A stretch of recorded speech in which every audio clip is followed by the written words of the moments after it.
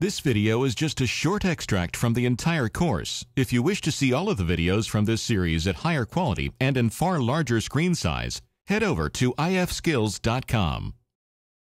While working in AutoCAD, there are many things that you need to be aware of. The status bar is a sort of billboard that will display this information, making you aware of certain settings. It's located at the bottom of the screen and stretches all the way across. Right here. This is your status bar. Starting on the left side, you will find the drawing coordinates. These are the current coordinates for where your crosshairs are located. AutoCAD works in a Cartesian coordinate system to keep track of where you are in the file and where your objects are. To help you keep track of your position, the status bar will display your current coordinates.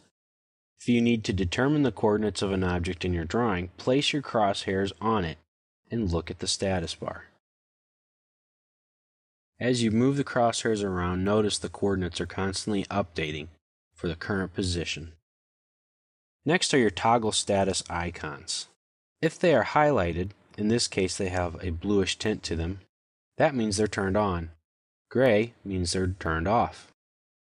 To toggle these settings on or off, you can use the appropriate function key or just click on the status icon.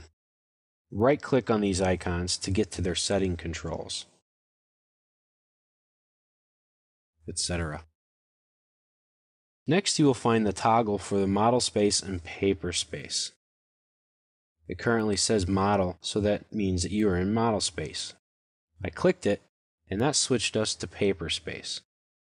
Clicking it will change again which drawing space you are in. The next icon is the Quick View Layouts. We'll talk more about this a little bit later on, but it quickly shows you views of the layouts in your file. Close it. Click the X. Next is the Quick View Drawings option. This is very similar to the Quick View Layouts, only it will show you a preview of all the drawings you have open. I only have one drawing open at the time. And here are my layouts. This is the Pan button. It's another way to get to the Pan function. Zoom. This is the steering wheel. The steering wheel is a bit more difficult to use. What it is a way to navigate through your drawings. You can click on the appropriate text to execute the command that you want. The command that you have activated will be displayed.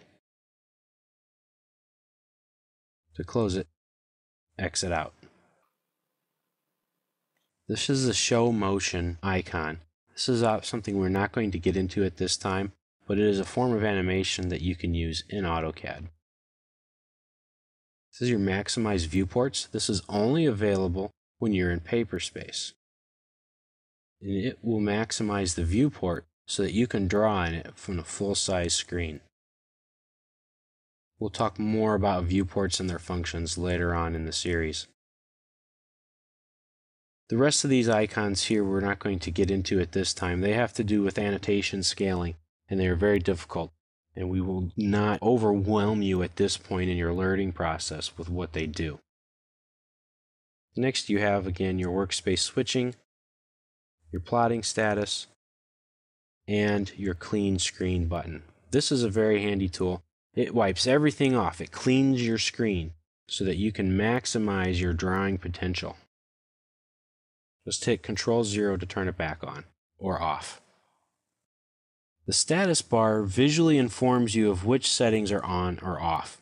It also gives you easy access to all of the control settings of these functions.